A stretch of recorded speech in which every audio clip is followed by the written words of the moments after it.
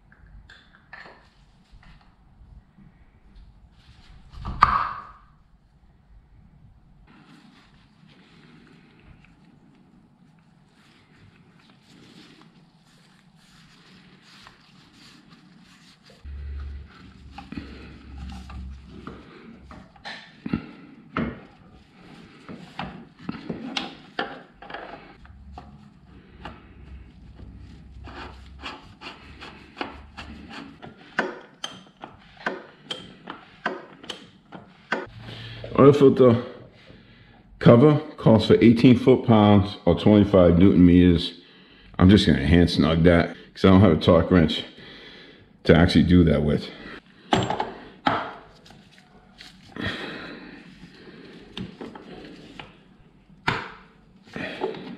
The filter cover is a 36mm wrench, but if you don't have a 36mm wrench or a socket, you can use an adjustable to get on that, and it should come off fairly easy.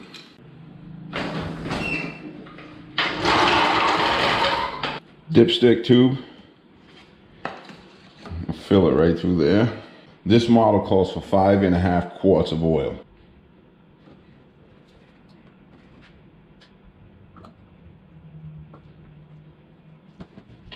The oil this calls for is 5W40 semi-synthetic blend. And like I said, I get this as a kit right from the dealer, and everything you need is right in that kit.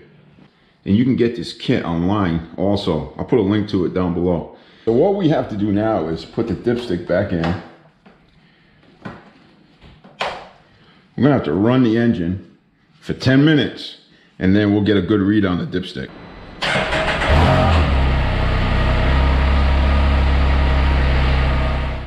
Okay, now that we ran the bike for 10 minutes, we're gonna go ahead and check the oil level. Wipe the dipstick off before you put it in there. Make sure it's good and clean, dry.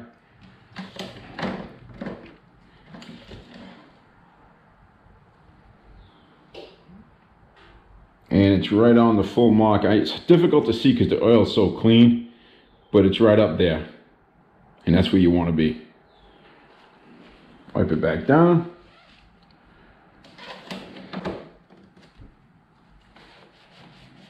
While the engine is running, while you're warming it up, check your filter housing, make sure it's not leaking, and check both plugs and make sure those ain't leaking. Once the oil level's where it should be and everything checks out okay, you can go ahead and put the covers back on.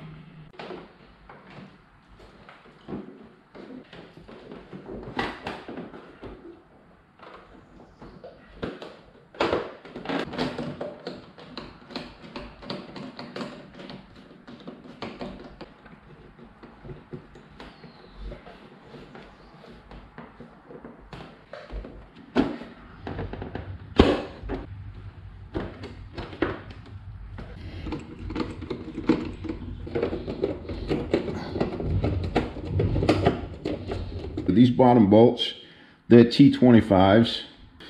Now I just want to tell you, there is one bolt up in here. There's nothing you have to do with that, but when you take this plastic piece off, this just slides right out of the groove. So don't loosen it, don't play with it. It's just you know, it keeps the plastic in its right spot. So when you put it back, slide it straight in first, and then you can put cover back on.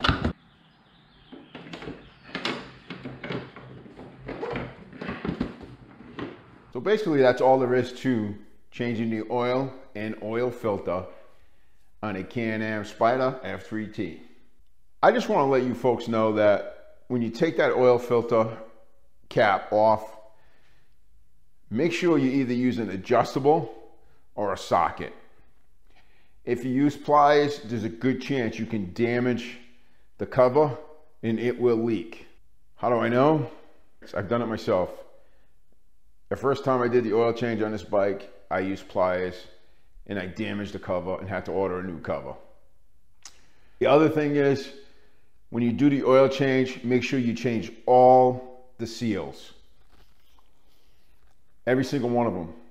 I like to buy the kit. I'll put a link to the kit down below. It's OEM kit, and it has the original filter, has all the seals that are color coded, so there's no mistaking where to put what seal. You could buy cheaper kits, but a lot of these kits that are cheaper have the paper filter and the seals, they're not color coded, so you got to kind of guess what seal goes where. Anyway, that's all I got. Thanks for being here with me. I appreciate it. You all ride safe and stay blessed. Bye-bye.